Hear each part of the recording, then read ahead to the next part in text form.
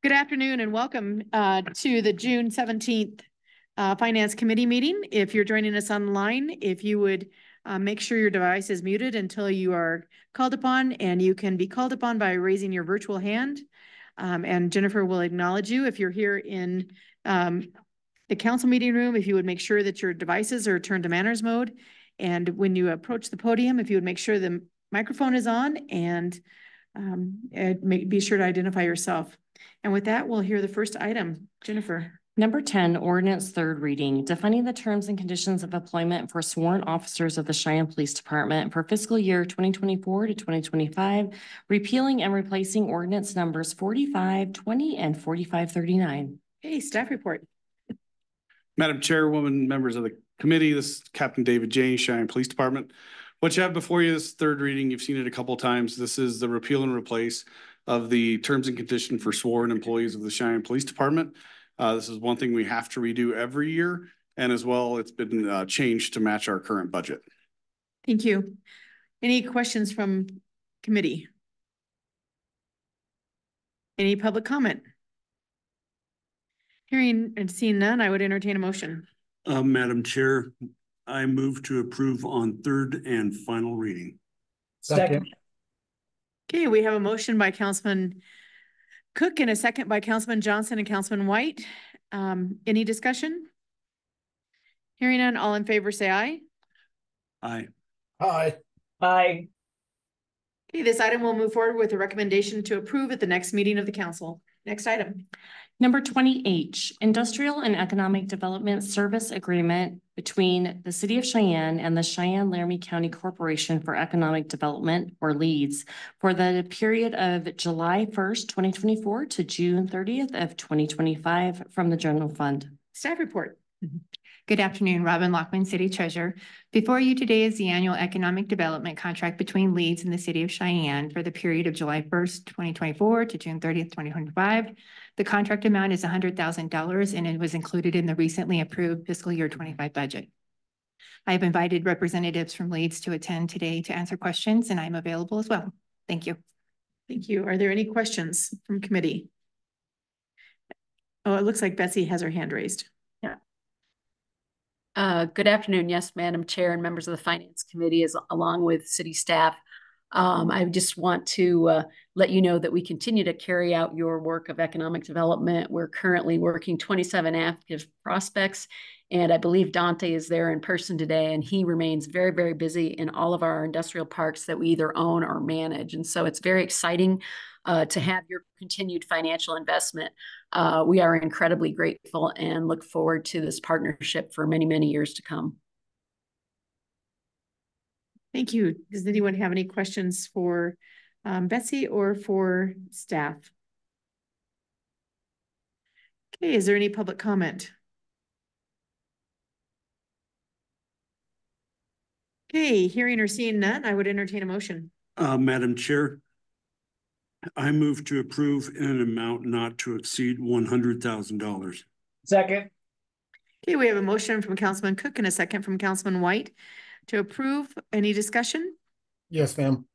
Okay, go ahead, Councilman Johnson. So over the weekend, I understand that Betsy has 27 active projects, but over the weekend I was asked if we had any progress on conversations in regard to the Hull and the Hines.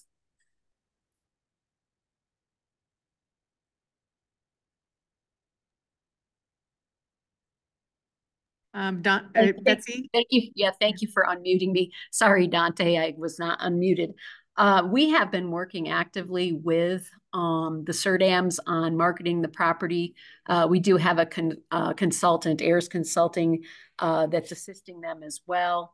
It's been an interesting challenge because we did have the Overland Park Group that had submitted the WCDA grant application, and they unfortunately weren't funded for their Cheyenne project. They were funded for their Laramie project. So I think what we're doing right now is either trying to find an alternative to the Overland Park Group or get back with Overland Park and see if they'll be submitting Cheyenne again next year.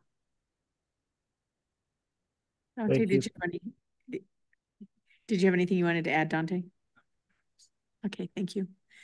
Any other questions from committee? Madam Chair, Yes, go ahead, Councilman White. just wanted to thank Betsy and her staff for all the great things they do for our community. The city and Leeds have had a long-standing relationship and a very constructive one. I think our investment is, I think we get a lot of return on our investment for the things Leeds does. So I'm happy to support this. Thank you, Councilman White. Any other questions or comments from the committee? Hey, any public comment? Councilman Laybourne. Thank you, Madam Chairman. Appreciate the recognition that I had to learn that by now. I appreciate the recognition that I am not a member of the public. I am a member of the city council, and I am here to learn about the actions that the finance committee takes. I would point out that a number of us went on a tour of the business parks recently, and I don't know about everybody else, but I was frankly amazed at the magnitude of those efforts and their that are underway right now. I mean, it isn't this isn't someday, this is today. So this is certainly brings value that I think every other community in Wyoming would be couldn't believe they could have opportunities like this. So this is really has been a very worthwhile investment, and I think at this particular point that figure is well justified. Thank you. Thank you, Councilman Laybourne, and I would concur with that. Several of us had an opportunity to do that tour on Friday afternoon, and it was very informative, and so we appreciate you guys doing that, Dante. Any other questions or comments from the public? Okay, hearing or seeing none, I would entertain a motion. Oh, I'm sorry, we have a motion. So I'll give you another one if you want. No, that's fine. So we have a motion by Councilman Cook and a second by Councilman White. All those in favor say aye. Aye. Aye. This item will move forward with a recommendation to approve at the next meeting of the council. Next item, please. Number 21C, contract modification number 2 to contract number 7538 between the City of Cheyenne and Top Flight Maintenance Incorporated for janitorial services for the City of Cheyenne Municipal Building from the General Fund. Staff report. Vicki Nemechek, Public Works. This is for an additional year of janitorial service in the municipal building. The requested increase is for the year is $1,337, which is 3% overall. The proposed rate is $45,905 for the year in the municipal building. That'll be from July 1st to June 30th. It has gone up since the original year. This is the third year, but it is still below the second bid from 3 years ago. I recommend approval, and I'm happy to answer any questions. Okay, are there any questions from committee? Any public comment? Okay, hearing or seeing none, I would entertain a motion. Madam Chair, I move to approve in an amount not to exceed $45,905.00. Second. Okay, we have a motion from Councilman Cook and a second from Councilman Johnson. Any discussion? Hearing or seeing none, all in favor say aye. Aye. Aye. Okay, this item will move forward with a recommendation to approve at the next meeting of the council. Next item, please. Number 21D, contract modification number 2 to contract number 7539 between the City of Cheyenne and Top Flight Maintenance Incorporated for janitorial services for the City of Cheyenne Municipal Court from the General Fund. Okay, staff report. Vicki Nemechek, Public Works. This is contract modification number 2 for the municipal court to add an additional year of janitorial service. They have a requested increase included of $443, which is again 3% overall, for the total of $15,203 for the year, July 1 through June 30th of 2025. Again, this third year, even though there have been increases, is still lower than the original contract second bidder. I believe with with all of these contracts, it'll bring the total to over $136,000 for Top Flight maintenance for this maintenance agreements. So any questions from committee? Unless they do, I do have one, but I'll Okay. let them go first if they do. Councilman White or Councilman Johnson? Doesn't look like they do, so Councilman Cook. Thank you, Madam Chair, through you to the director. Director, this is just I'm just curious, curiosity. Maybe this is for yourself or TJ, but I see that we have four, it looks like, four separate. Is it easier for us to have all these contracts separated? Is that why we do it this way? I'm just wondering why. Vicky Nemechek, Public Works. We did bid these as separate items on the bid sheet, but yes, we went out for all of them at the same time. We have other buildings, other facilities that have janitorial service as well. The transfer station, for example, they are not with Top Flight, so we have a few others. Okay, yeah, I was just, I guess, Madam Chair, if I may, through you to respond to the, well, I guess to TJ. Yeah, I just was curious. It was just a curiosity more than anything why these four buildings in particular that are all with Top Flight, why they're separate contracts. But maybe I'm sure you've got a rationale for that. Sure. Dr. Aldrich, through you to Councilman Cook, TJ Bartlebourg, purchasing manager. At the time that this bid was solicited, we also wanted to have the ability that in the event that there was poor performance at one facility, we could cancel that contract without it affecting the other facilities that were also bid at this time, which is why we have individual contracts by facility, so we can administratively handle them for non-conformance or non-performance at any of those specific locations. Thank you. I appreciate that explanation. Any other questions from committee? Any public comment? Hearing or seeing none, I would entertain a motion. Madam Chair, I move to approve in an amount not to exceed $15,203.00. Second. We have a motion from Councilman Cook and a second from Councilman Johnson to approve. Any discussion? Hearing or seeing none, all in favor say aye. Aye. Aye. Okay, this item will move forward with a recommendation to approve at the next meeting of the council. Next item, please. Number 21E, contract modification number 3 to contract number 7540 between the City of Cheyenne and Top Flight Maintenance Incorporated for janitorial services for the City of Cheyenne Public Safety Center from the General Fund. Okay, staff report. Vicky Nemechek, Public Works. This is for the Public Safety Center, a renewal for an additional year of janitorial service. There is no cost increase on this particular one. It is $65,100 for the year. It also is lower than the second bid from June of 2022. They have been with Top Flight for one additional year. They contracted with them earlier than the rest of us did. Okay. But I recommend approval. Happy to answer any questions. Great, thank you. Any questions from the committee? Any public comment? Hearing none or seeing none, I would entertain a motion. Madam Chair, I move to approve in an amount not to exceed $65,100.00. Second. Okay, we have a motion from Councilman Cook and a second from Councilman Johnson. Is there any discussion? Hearing none, all in favor say aye. Aye. Aye. This item will move forward with a recommendation to approve at the next meeting of the council. Next item, please. Number 21F, contract modification number 2 to contract number 7541 between the City of Cheyenne and Top Flight Maintenance Incorporated for janitorial services for the City of Cheyenne Youth Alternatives and Special Friends Building from General Fund.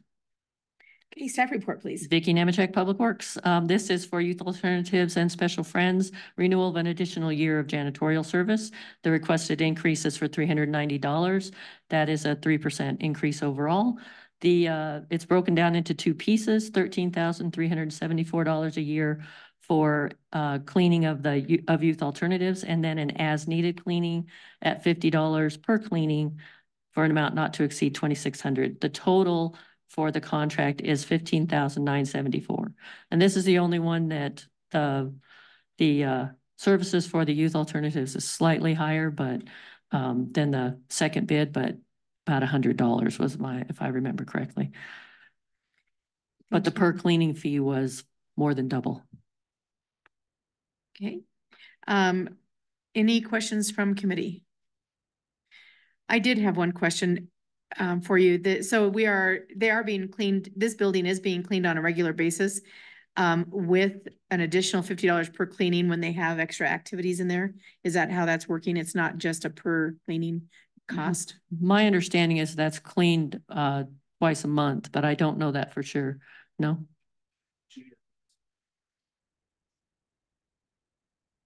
Oh, Jay's raising his hand. Jay Sullivan. Madam Chair, Jay Sullivan, the Director of Youth Alternatives. That building, due to its minimum use, is cleaned on an as-needed basis at the rate of $50 a month. I'll stand by for any further questions. So it would look to me like maybe this is worded incorrectly because it says the renewal rate is for $1,114.50 a month, or is that for the main building and then it's $50 as needed for the Special Friends building? That's correct. It's two parts. The first, the Youth Alternatives building itself is $1,114.50 for a total of $13,374. The Special Friends building is an additional $2,600, not to exceed $2,600 for cleanings at $50 per cleaning or as many times as they need it, up to the $2,600. Okay, thank you. Any other questions from committee? Any public comment? Hearing or seeing none, I would entertain a motion. Madam Chair, I move to approve in an amount not to exceed $15,974.00. Second. Okay, we have a motion from Councilman Cook and a second from Councilman Johnson. Any discussion? Hearing or seeing none, all in favor say aye. Aye. Aye. The motion passes and we will recommend and approve at the next meeting of the council. Next item, please. Number 22F, consideration of bid number S-18-24 for an agreement between the City of Cheyenne and Better Line Roofing for the Cheyenne Fire Station 1 roof replacement project from the general fund. Staff report. Vicki Nemechek, Public Works. This is to replace Fire Station number 1 roof. It is the original roof that is on that building. There were three responsive bidders. Better Line Roofing was lowest, and we recommend accepting that bid of $339,000. Okay. Are there any questions from the committee? Unless they do, I do have a question. Okay, Councilman Cook, go ahead. Through you, Madam Chair, to the Director, have we used Better Line Roofing in the past? Through you, Chair, no, we have not. Are they, I'm sure it goes without saying, but are they properly licensed and insured to operate in the City of Cheyenne? Through you, Madam Chair. Yes, I'll let TJ go ahead with that and answer this one. And maybe I should ask TJ that more specifically. Thank you, Madam Director.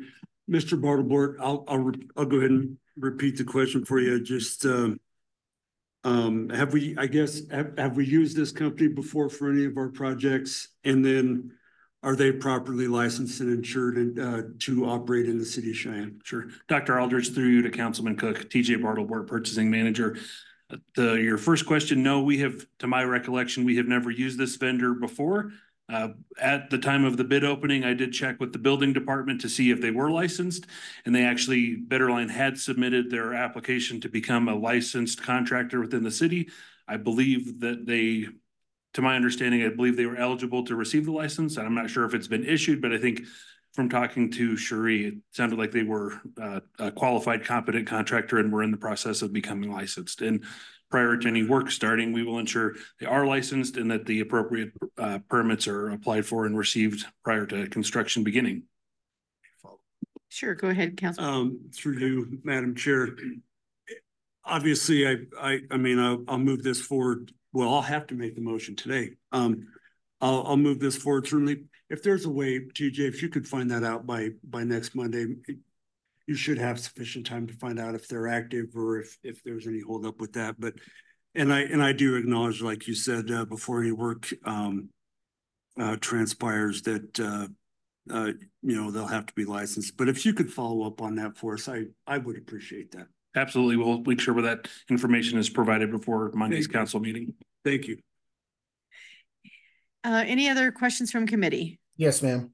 Go ahead, Councilman Johnson. So following up on what Councilman Cook just said, how many on the chart that we got, how many failures do they have to have in regards to some of their compliance issues before we actually deny them? Because it looked like there were 2 fails under that column where others may have passed.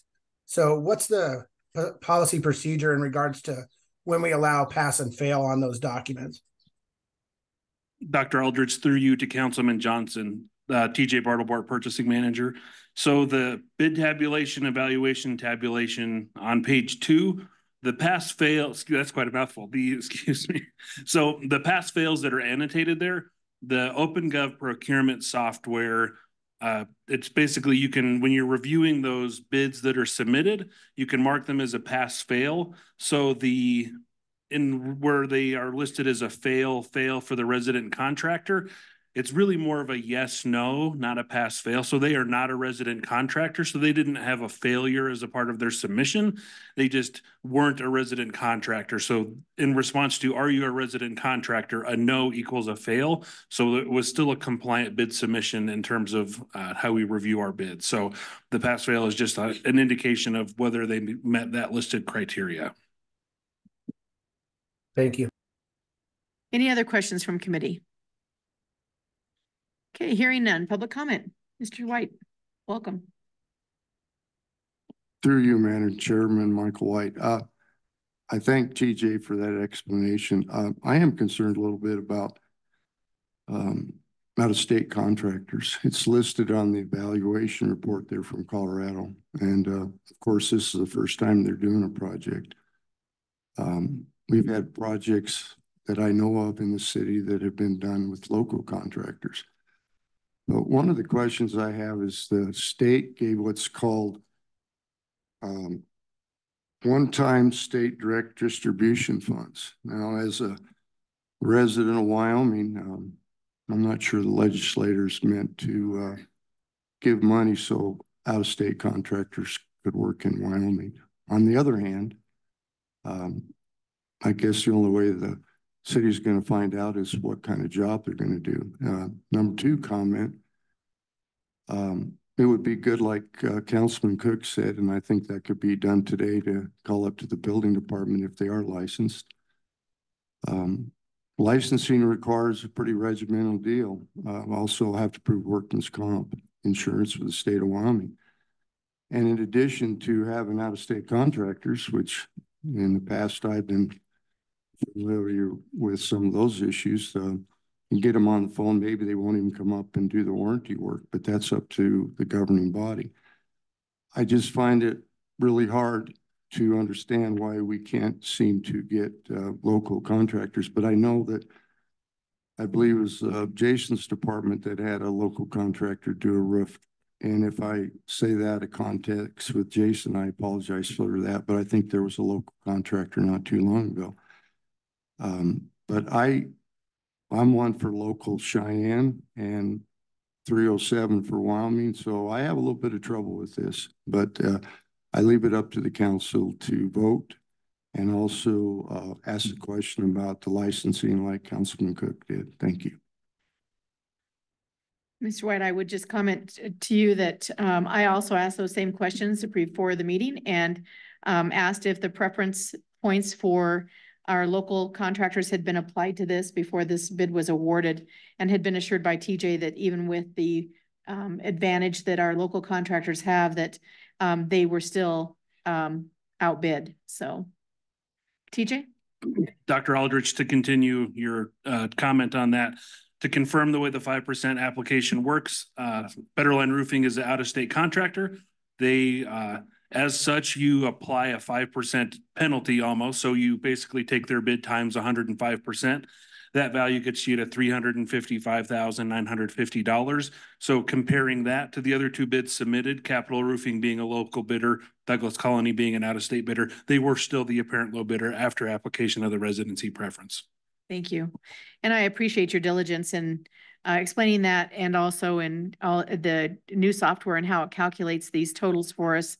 I'm all about using local contractors. I'm not about us using taxpayer dollars to pay a substantial amount more and not being as fiscally responsible with tax dollars as we can be, just to use someone who's in state. So any other questions or comments from the public?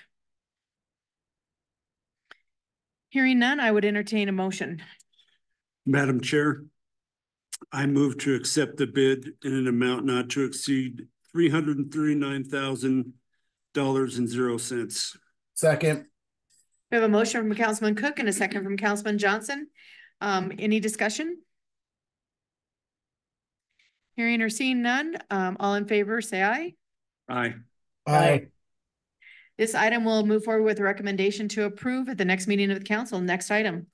Number 22G, consideration of bid number S-26-24 for an agreement between the City of Cheyenne and STC Construction Company Incorporated for the VA Cemetery Road Project from General Fund Reserves. Staff report, Mr. Cobb. Madam Chair, members of Finance Committee, Tom Cobb, City Engineer. Before you and for your consideration is bid S-26-24 for an agreement between the City of Cheyenne and STC Construction. The project entails, of course, from the U.S. National Cemetery, approximately 15 new parking stalls, an asphalt roadway, ADA ramps, a sidewalk, and improved drainage. 4 bids were received, including STC, JTL Group, DBA, Knife River, Martin Marietta, and Ryman Corp. The bids were reviewed by myself, Ms. Pickett, and Ms. Gates, and our recommendation was accept the lowest responsive bidder, which was STC Construction. The total award for the base bid is $299,237.79. The city did include a 10% incentive clause to have the project complete before August 1st of 2024. That incentive includes $29,923.78 for a grand total for base bid plus 10% incentive for $329,161.57. General fund reserves were approved in the amount of $245,000 via the reappropriation that was completed on March 31st. So we do need additional funding to complete the project for a total of $84,161.57. And with that, I will answer any questions you might have of me. Hey, any questions from committee? Yes, ma'am. Sorry. Go ahead, Councilman Johnson. So, Tom, just on this one, and I read this over, and so it sounds like it's going to be included. So we're taking care of the ADA compliancy with the curb and gutter as well as that road? Madam Chair, through you to Councilman Johnson. So what we've done is on the west side of the roadway where the parking stalls were installed, we did install a sidewalk, not on private property, but within the easement area. So there's 3 ADA ramps and sidewalk adjacent, again, to the parking stalls. Okay, so I'm gonna, since you've looked at a lot of these as well, this price seemed relatively low in regards to the amount of street we were gonna get now involving curb and gutter. Is this pretty much a customary price that we were expecting in our bid calculations? Because it seemed like it was lower than what I expected. Madam Chair, through you to Councilman Johnson. This was about where we thought it was going to be, sir. Okay, thank you. Councilman Cook. I have no questions for Mr. Cobb other than he knows how supportive I am of this project. So Mr. Cobb, thank you for your work on this, for your staff's work on this. I know there are a lot of members of the public that are very excited about seeing this happen. So I'll certainly support this. I hope my colleagues will as well. But I just want to commend you on working on this. I know it's been a long process, probably longer than any of us wanted it to take. But thank you, Mr. Cobb. And I look forward to this being done. And I think it's going to be a good thing. Madam Chair, just before I finish, just to Mr. Cook, I just wanted to make sure Cassie Pickett should receive all the credit. She did all the work behind the scenes, and I appreciated the effort that she's made. She did. She had to do, Madam Chair, if I may. Yes, Mr. Cobb, you are correct. And I know that she did a lot of the footwork, a lot of the legwork, and a lot of the direct contact with the members of the community who wanted to see this project. So but you were gracious enough to allow her to do that. But yes, her work should be commended as well, and it is very much appreciated. Councilman White. Thank you, Madam Chair. Through you to City Engineer, Mr. Cobb. Tom, did the Department of Veteran Affairs come through with any assistance whatsoever on this project? Madam Chair, through you to Councilman White. Mr. White, I understand they're moving forward with something. We haven't seen it yet, but what I understand is they're going to continue the sidewalk and tie into our sidewalk that we're installing. And then I think a restroom facility will follow as well. So that's all I know, sir. Okay. Well, that's good news. My colleague, Mr. Cook, just covered most of what I was going to say. Thank you to you and thank you to Cassie. I don't think we should ever get an opportunity to thank our veterans enough. And, we all saw kind of how that road was last winter. And some of these gentlemen who have mobility issues had to struggle to pay tribute to their friends and comrades. And that was very difficult and should no way have ever happened. So I'm glad that the city can step in and rectify this problem. So thank you again to you and your staff. Madam Chair, thank you. Thank you very much for the recognition. Any other questions or comments from the committee? Hearing none, any public comment? Okay, hearing and seeing none, I would entertain a motion. Madam Chair, I move to accept the bid in an amount not to exceed $329,161.57. Second. Okay, we have a motion by Councilman Cook and a second by Councilman White. Is there any discussion? Hearing or seeing none, all in favor say aye. Aye. Aye. This item will move forward with a recommendation to approve at the next meeting of the council. We've concluded all of our business on our agenda for today, so this meeting is adjourned.